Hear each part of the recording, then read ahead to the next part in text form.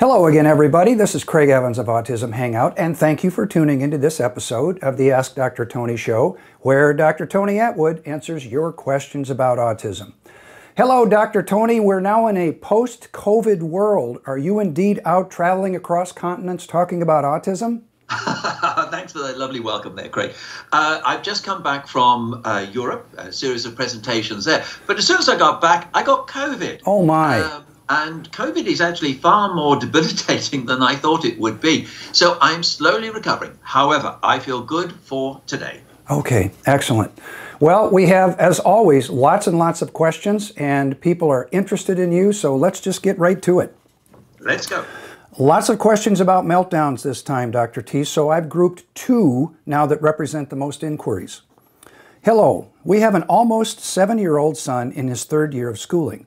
Most school mornings, he's cried when I leave, and recently it's gotten worse, with him screaming and throwing furniture. He becomes quite violent when he has a meltdown, and they seem to be lasting longer. The longest to date is 1 hour and 45 minutes.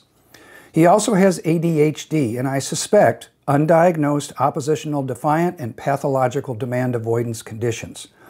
What advice do you have to help when leaving him at school in the mornings? And also, do you have any tips on how to help when younger siblings have developed a fear of our son because of his violent outbursts? Okay, what you're describing here very eloquently is separation anxiety. Very common for young autistic children. The question is why? Now, in autism, you are at risk of high levels of anxiety. This child has extraordinary high levels of anxiety. But it is mum who reads the child, soothes him, and explains a chaotic world to him and him to the world itself. The school environment is very daunting. It is overwhelming. But the one person who soothes and relaxes me and calms me and makes life bearable in a way is mum. And she's gone. And how on earth do I cope? And the distress is, I don't know how to cope. It's just so powerful. I don't know what to do. The person says PDA is possibly there. But PDA, pathological demand avoidance, refusing to comply with simple requests, is anxiety-based. So I'm going to go through several components here.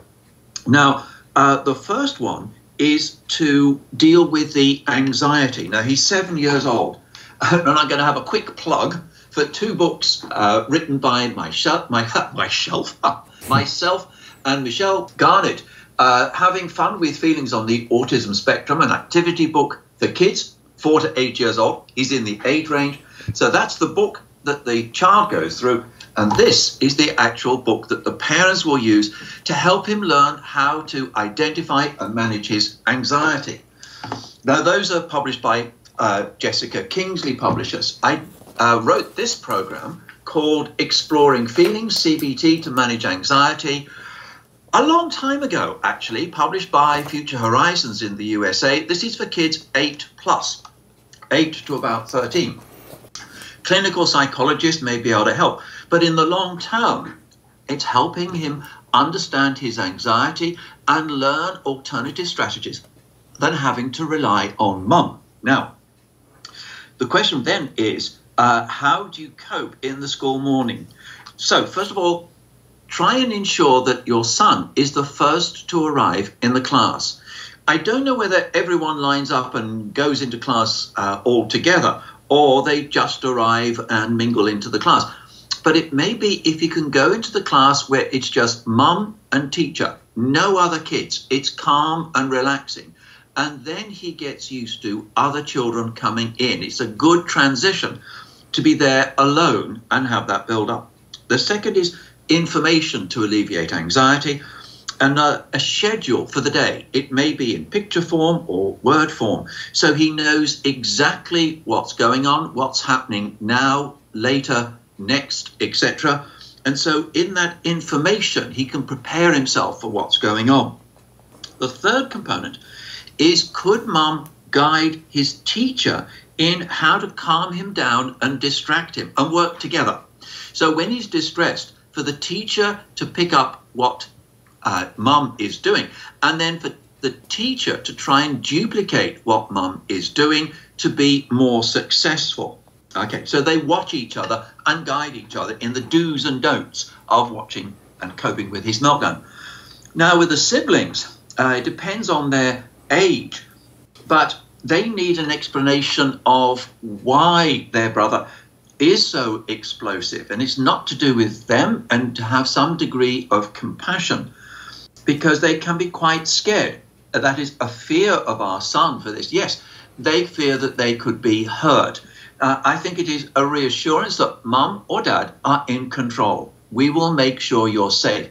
The best thing to do, if he's really upset, is go to another room, find something to do in your bedroom or in the garden or somewhere like that, just to be away. So then you will be safe.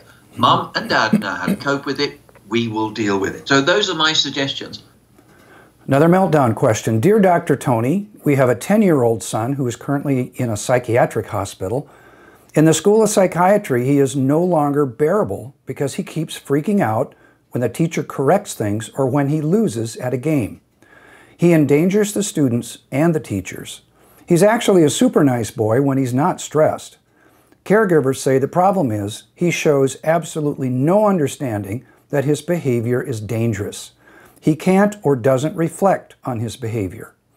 At home, he and his siblings are doing very well, except he doesn't like to play loser-winner games, and he runs away briefly when he makes a mistake. He has a normal IQ, and he speaks normally. How can we help him not to get stressed when he makes a mistake or loses? This is also an anxiety issue. This is a fear of making a mistake. A mistake, there's almost a phobia for making mistakes.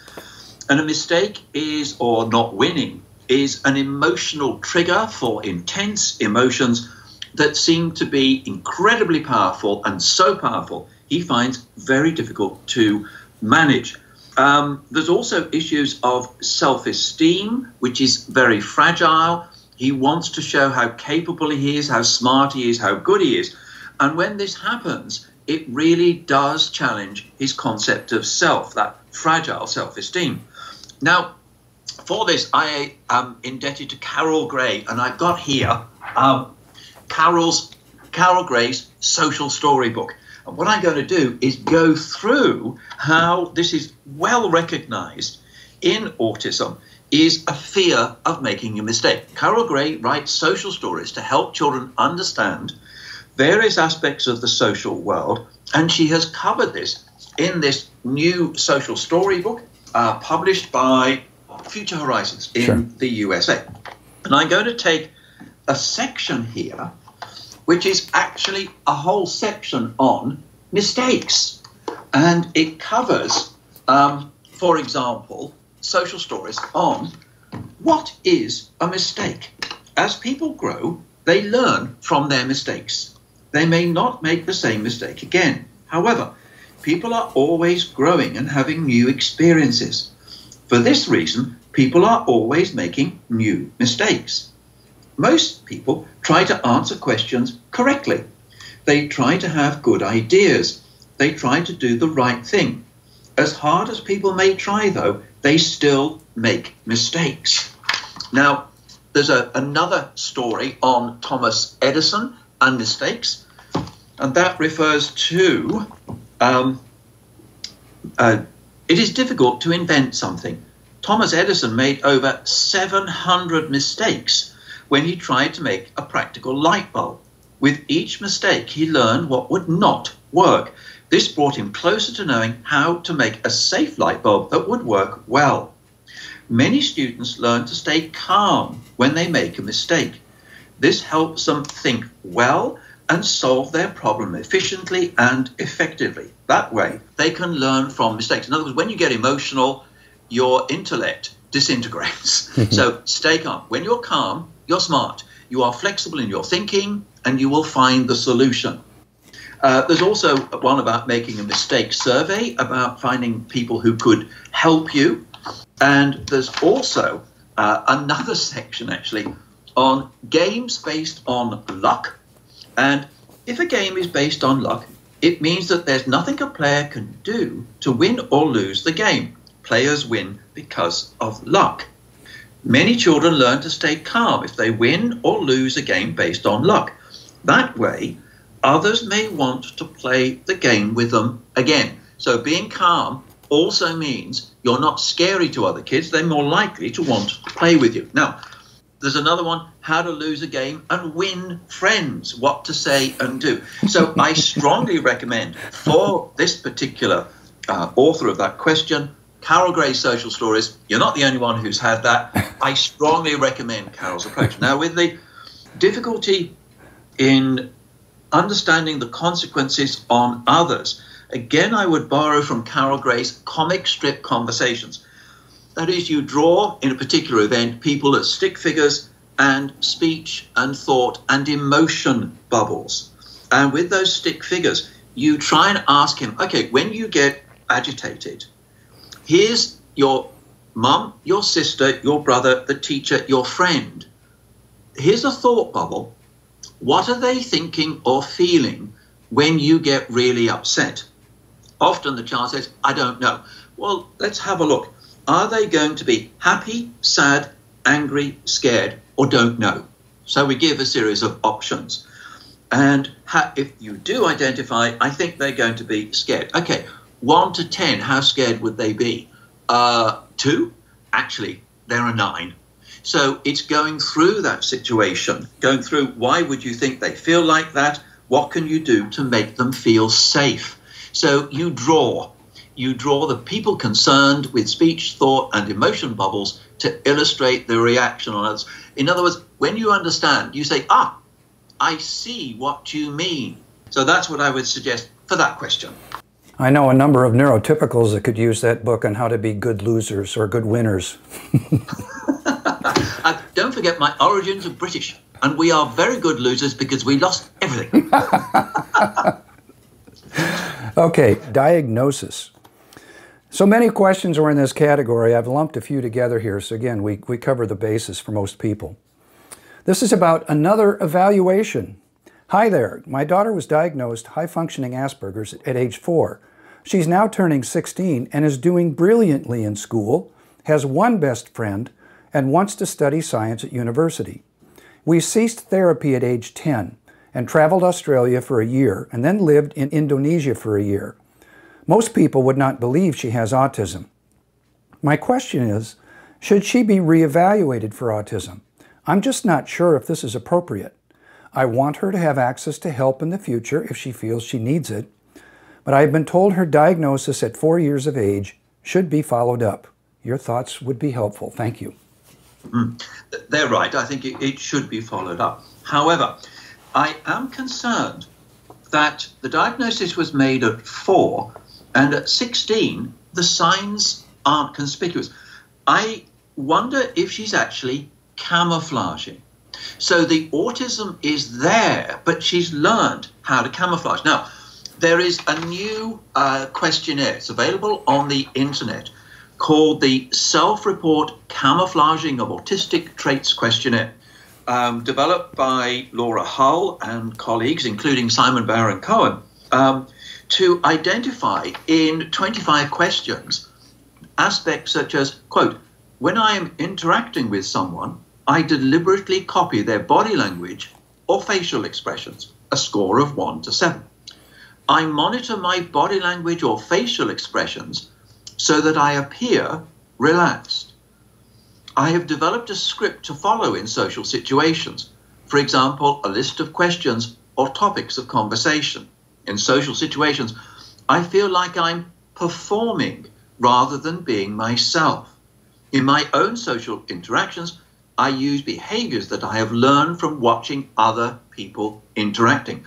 So the autism may be there, but she's camouflaging it. The issue is she's not being the authentic self, and it can subsequently lead to exhaustion and depression. So that needs to be screened. Now, the next one is to do with the diagnostic criteria for autism. And in DSM-5-TR, new one came out in April, text revised, there are a series of diagnostic criteria. The important one here is criteria D. This is the criteria. Symptoms cause clinically significant impairment in social, occupational, or other important areas of functioning. And although the criteria are very precise in the social, behavioral aspects, this is a subjective clinical decision of whether the severity or depth of autistic characteristics cause clinically significant impairment in social, occupational, or other areas of functioning. So the person may have the characteristics, but not the impairment. Now, the thing is, you then are, as we have autism levels 1, 2, and 3, I saw somebody last week, and I said, actually, you have autism 0.5. So there's a little bit there, but not enough to confirm the diagnosis.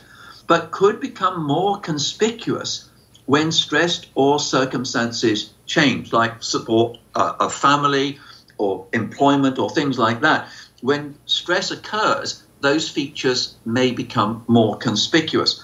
So it is possible that the person over time can crack the code of socializing, can develop abilities of making friendships and so on that are genuine. So is it camouflaging?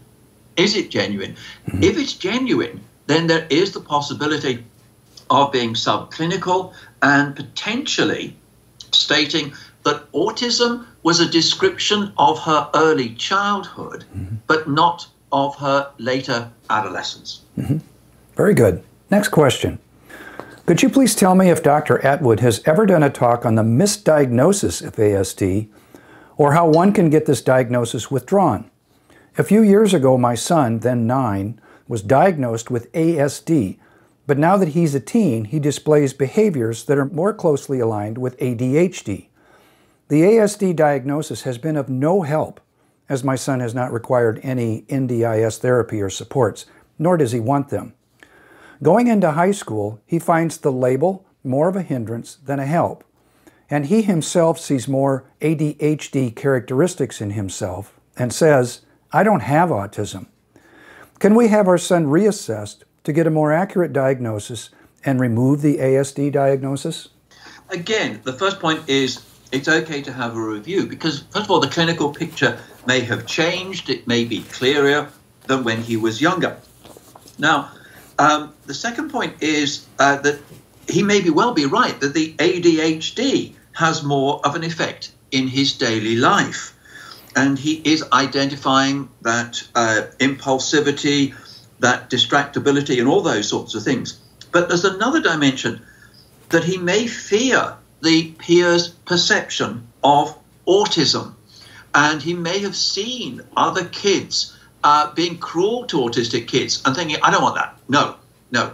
And so may be scared, not necessarily of the diagnosis itself, but how his peer group is going to react to that diagnosis. Now, as a teen, he is very sensitive to how he's going to be perceived by his peer group, and he doesn't want labels. So I think at this stage we would accept his perception that I don't have autism, but what we may do with him is use personality. I'm the sort of person who likes to talk about T-34 tanks, but I'm not very good at reading signs of boredom. If I'm boring you, please tell me. So it's going through to describe his characteristics of I'm the sort of person who. So it describes his personality, and that's what needs to be explored, is who are you, without using the A word, because the moment you use the A word, he's going to reject it on principle. So you need to go with it. We get asked a lot about online diagnostic tests. And here's another question. We're often told not to trust diagnostics from online resources.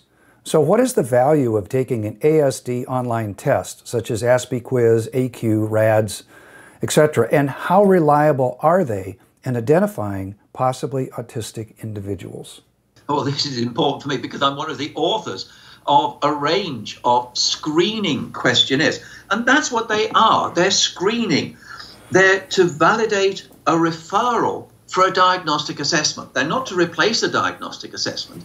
They're there to say, this is warranted. It's not predicting accurately the outcome of that diagnostic assessment, but it means that this is a genuine referral, that in the diagnostic assessment, those characteristics will be validated. So they are reasonably reliable, but not infallible. But they're useful information for the clinician, because when the person makes a comment that could be autistic, then you can go further, deeper, explain it. Because you can't ask questions of a questionnaire, but you can in a diagnostic assessment. Mm-hmm. Was the question fully understood? Can we give some illustrations of this, etc.? So in a diagnostic assessment, there's more detail that's explored to the answers and statements in a questionnaire. So they're useful. Mm-hmm. They're useful for parents or the individual to say, I think I may have autism. My score is within the potential range. I feel more confident in seeking a diagnostic assessment. Mm-hmm. They are also useful because when I do a diagnostic assessment, I send the individual a whole series of questionnaires.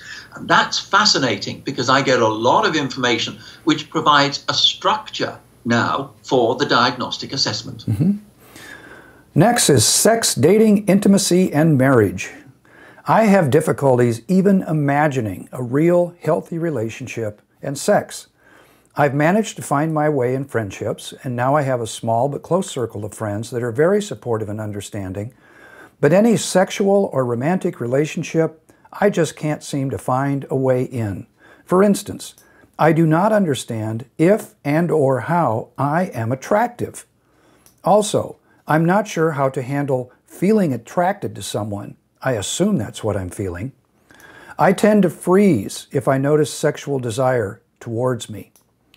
Someone could be chasing me with a loved-themed lorry, and I still wouldn't notice them flirting.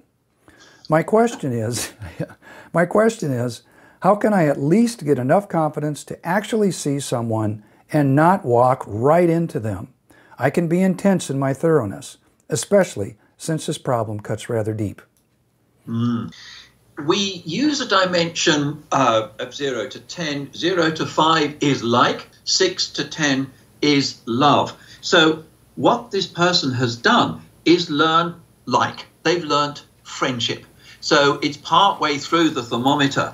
And you need to start with friendship skills to make relationship skills. Because when you have friendships, you're learning about the amount of disclosure about the inner self, and trust is going to be very important. In autism, trust is crucial.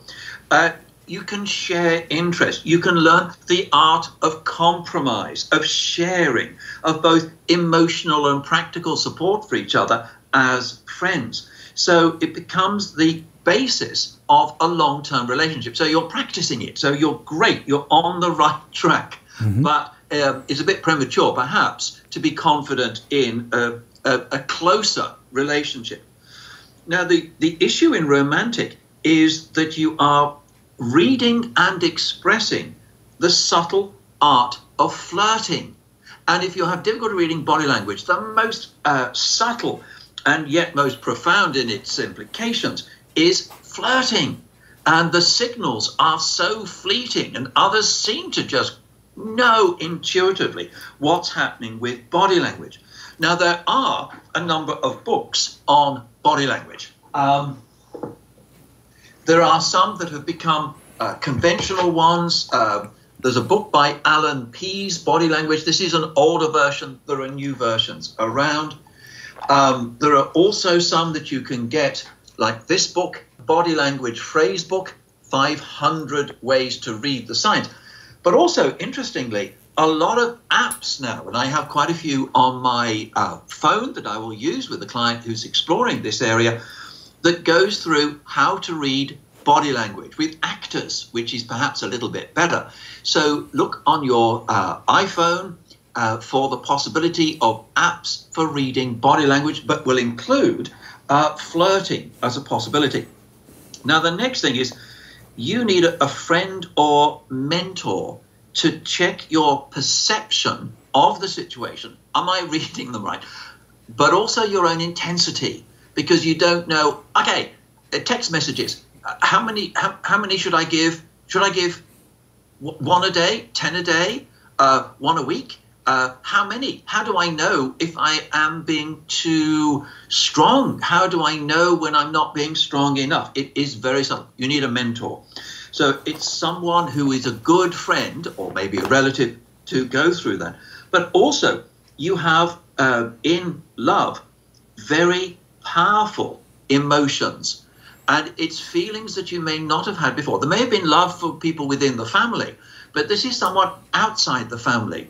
And you're dealing with feelings that are powerful, but in autism there can be a difficulty perceiving and expressing feelings. Love is one of them. Now, there are a series of books for typical individuals. The Secret Business of Relationships, Love and Sex, which is really for typical individuals to understand that. And in autism, we're often talking about this with teenagers. And Jeannie Uhlenkamp, who's absolutely delightful, she's based in the United States, and she wrote The Guide to Dating for Teenagers with Asperger's Syndrome.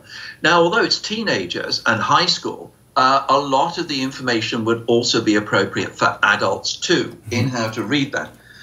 So you're on the way. You are learning about relationships from friendship. So keep going.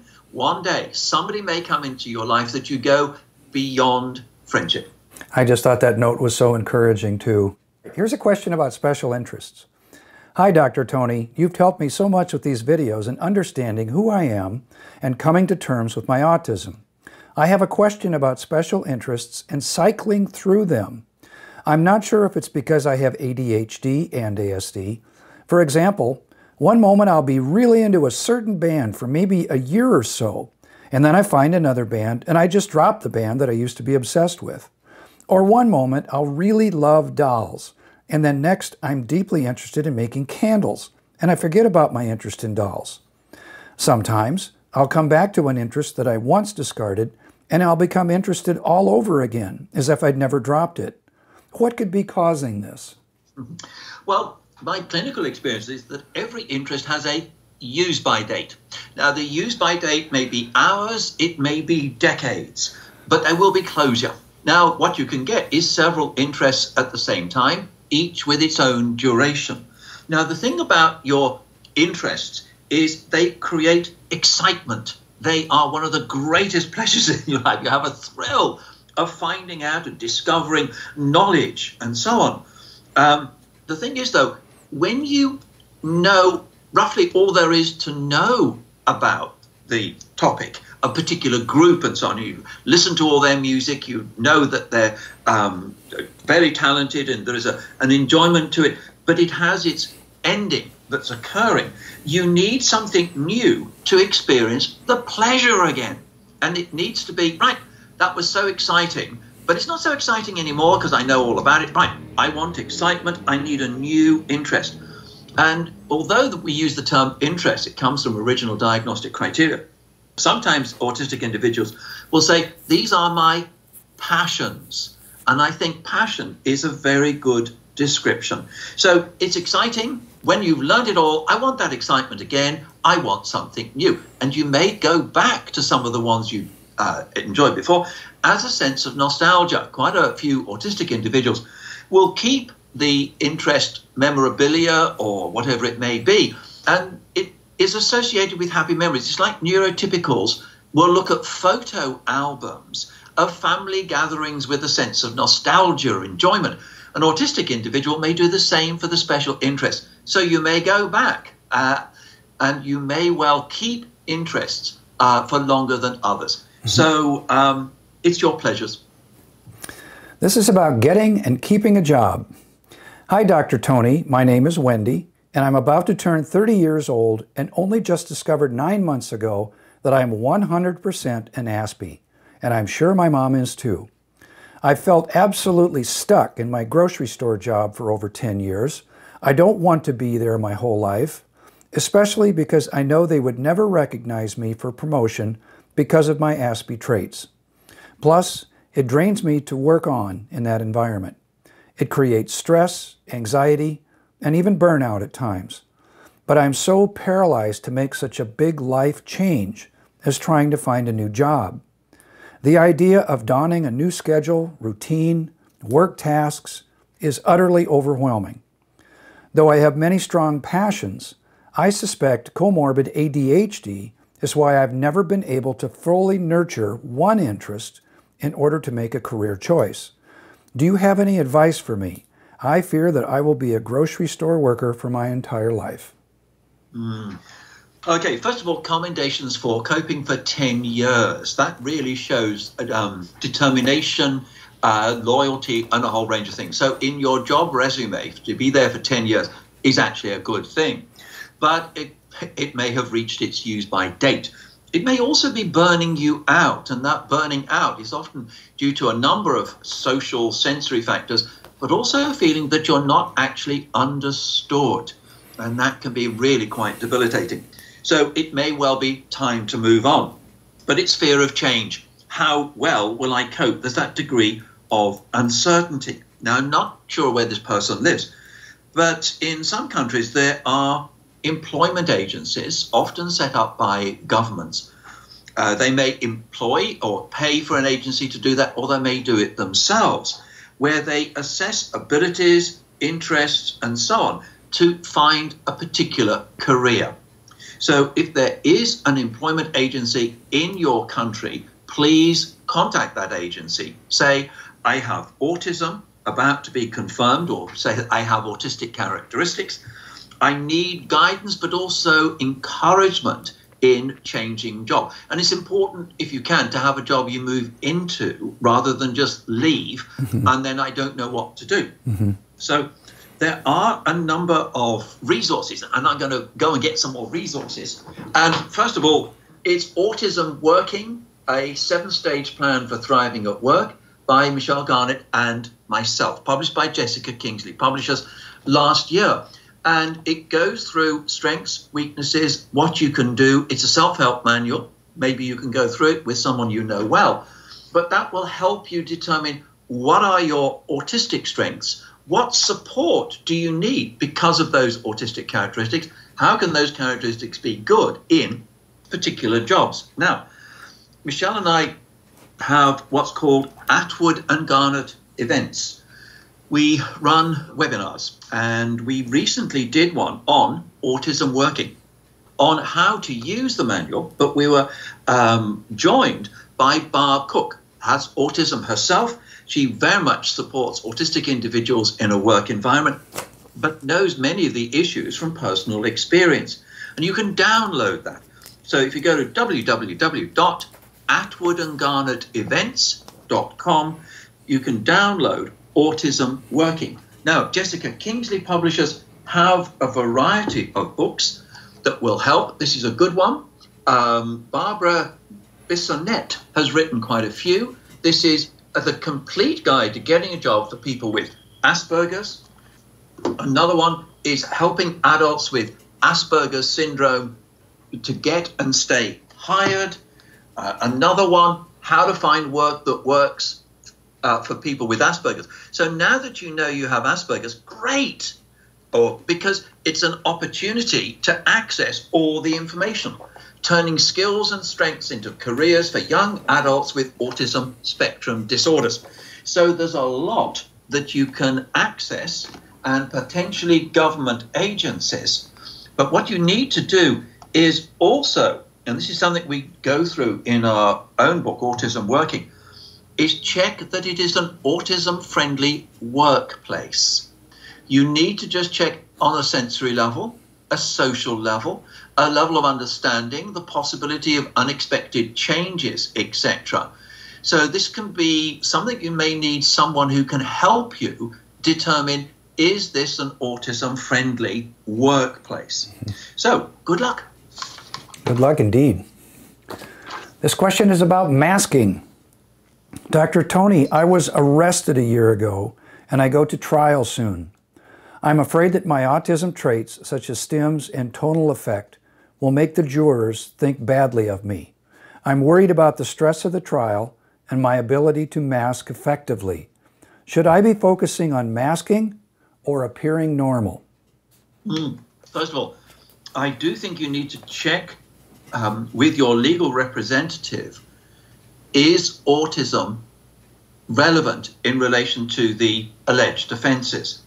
They may be able to give you advice on the advantages and disadvantages of disclosure. Now, knowing that somebody before a court has autism is very important for the court in terms of mitigating circumstances due to the autism, but also in terms of sentencing. So generally, my clinical experience has been disclosure of the diagnosis has been to the advantage not only of the person, but also of the court would be very important. Now, there are several books on this topic, and it's something that I've been involved with as an expert witness. So one of the recent ones is working with autistic people in the Criminal Justice and Forensic Mental Health Service, a handbook for practitioners. So that will go through some of the issues, but also this one, representing people with autism spectrum disorder, a practical guide for criminal defense lawyers. So your lawyer needs to access that to work out, is autism an advantage or disadvantage in being disclosed to the court? For those who want to go further, there's this very big textbook called Handbook of Autism Spectrum Disorder and the Law. Fred Volkmar and colleagues were the editors of that book, so that gives a lot more information. Now, the person concerned hasn't said what the offences are. One of the offences that can occur is accessing pornography on the internet and being charged with accessing child pornography. And this is a book specifically on that, The Autism Spectrum, Sexuality and the Law, edited or written by myself, Isabel Henno, and in particular, Nick Dubin. So that's very important for the individual. So my advice is basically talk to your legal representative who needs to explore, is autism a mitigating factor or a factor in relation to sentencing? In other words, to prevent a custodial sentence.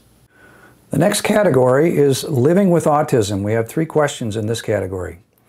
First is about autism and ADHD. Hi, I'm a 29-year-old female and have recently been diagnosed with ADHD and ASD.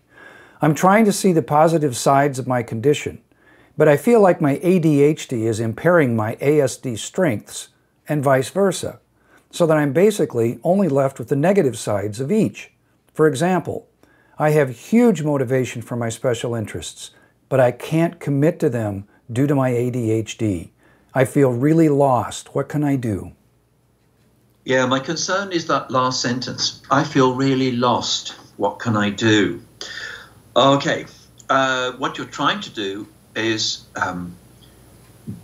enjoy and take advantage of the benefits of both autism and ADHD.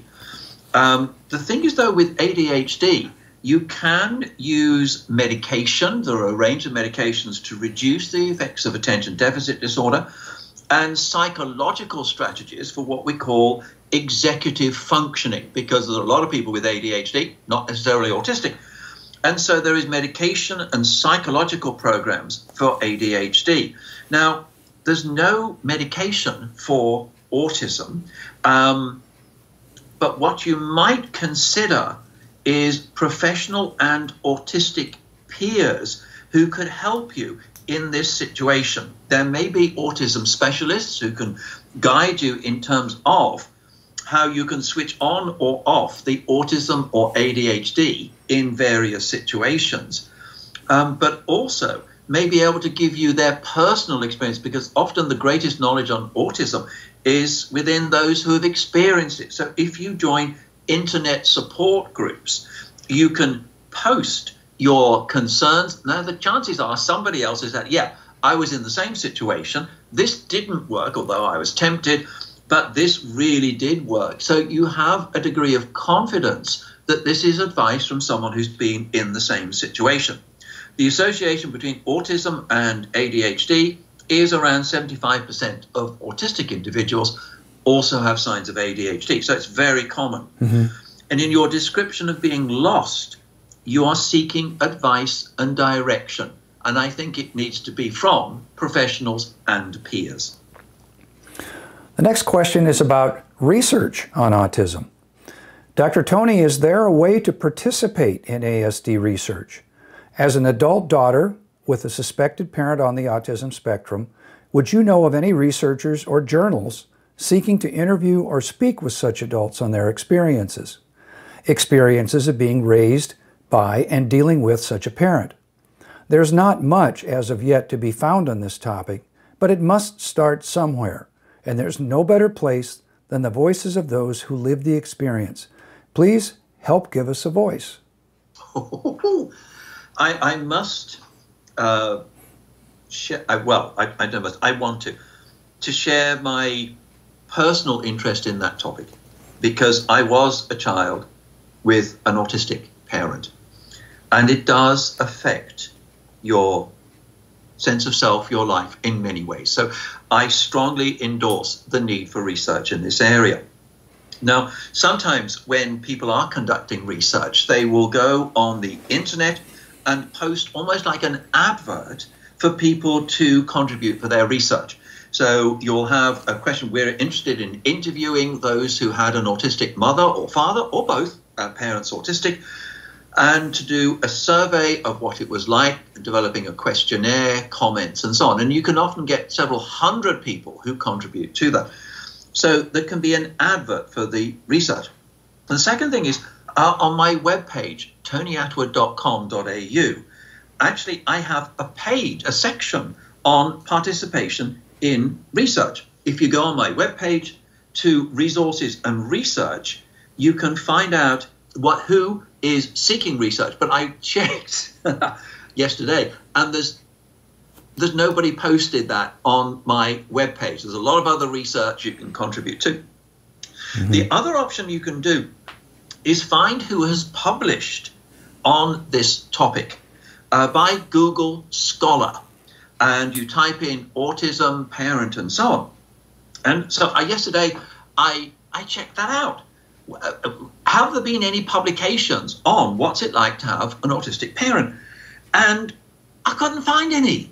But if there was, you could then contact the lead author on Google Scholar. It'll give you the original article, their email address at whatever university they are, and you can contact them and say, are you continuing this research, and so on.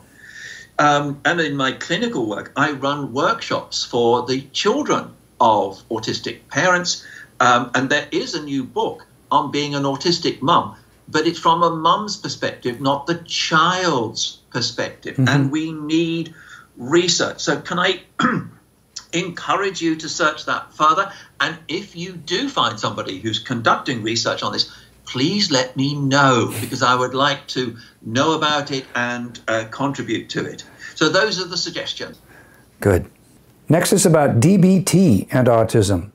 Dr. Tony, do you have any experiences with applying dialectic behavior therapy to autistic people? I'm a psychiatrist diagnosed with Asperger's and working with DBT in a correctional setting. Learning about DBT and practicing it has helped me personally a lot in understanding and managing my own emotions. DBT, dialectical behavior therapy, has been applied to autistic individuals. I'm not trained in DBT myself, but I have met clients who have experienced DBT, and I have colleagues who conduct DBT. The results have been positive. When you look at the research, there's actually remarkably little. There's a couple of research studies that I found. One, as the person who asked this question is a psychiatrist, was in the BMC Psychiatry in 2020, the effect of DBT in autism spectrum patients with suicidality or self-destructive behavior. So that was a study that looked at that. And another one, that was by Huntjens, Hunchens. Now another one by Cornwall, I can say that fairly easily, in British Journal of Psychology Bulletin 2021 last year, was the evaluation of a radically open DBT therapy in an adult community mental health team, effectiveness in people with autism spectrum disorders. So people are starting to actually conduct research on this area. So all I can say is the great advantage of it is that it takes a lot more time to help the person perceive and regulate their emotions, much more than cognitive behavior therapy will do. CBT assumes that person can perceive and regulate their emotions fairly well. DBT means, no, you've got a problem with this. We're going to focus on it. So I do encourage people to look positively at DBT. So for yourself as a psychiatrist, definitely, please do. Wonderful. Last question about gender dysphoria. Hello, Tony. My daughter has declared herself transgender. She has many symptoms of autism and Asperger's. Her psychologist already suggested it, and in a month we'll be having her tested. I suspect I am also on the spectrum. I have a good relationship with my daughter. She's got a great mind, but she has become wrapped up in the transgender ideology, postmodern ideas and all. Any suggestions how I can deal with it? What I like is that you have a good rapport with her. She trusts you. You know her well. So please explore the transgender world together. She will need someone who knows her to discuss the new information, the new options, and potential outcomes. So it's being non-judgmental. It's, okay, you're interested in this. Let's explore it together. Let's have a look at what may be relevant to you, what may not be, what your thoughts are, what are the positives, what are the negatives, and let's explore it in a way for the two of you is going to be far more effective and for her far more confident in terms of any decisions she's going to make, knowing that you'll be there to support her. So please consolidate that rapport you've got. Now, Jessica, Kingsley Publishers, once again, have lots of books in it. I keep promoting jkp.com. This is a new one that's come out. It's called Working with Autistic, Transgender and Non-Binary People, edited by Marianthe Courti, Kourti. Actually, a very good book, an excellent paper by my friend and colleague Isabel Henno is in that book. There's another book from JKP, Supporting Transgender Autistic Youth and Adults, a guide for professionals and families. That's going to be important, by Finn Grattan, and that will go through a lot of useful information. There's also Yen Perkis and Wen Lawson, The Autistic Trans Guide to Life, another useful book, but another one that may be considered Gender Identity, Sexuality and Autism, Voices from Across the Spectrum. So it's really exploring information, not only from the professionals, but also autistic individuals who have transitioned, what their thoughts and feelings are. So she needs people who have gone down the same journey, the same path. What advice can they give? But also, as her mum, I do think it is very important that you really work on this together. Yeah. Dr. Tony, that's all the questions we have for this session. Thank you for some great questions. They're very thoughtful. I thought, oh, that's a good question. I'm going to explore a little bit more on that. Yeah. So I like the questions. They really encourage me to explore things in more detail.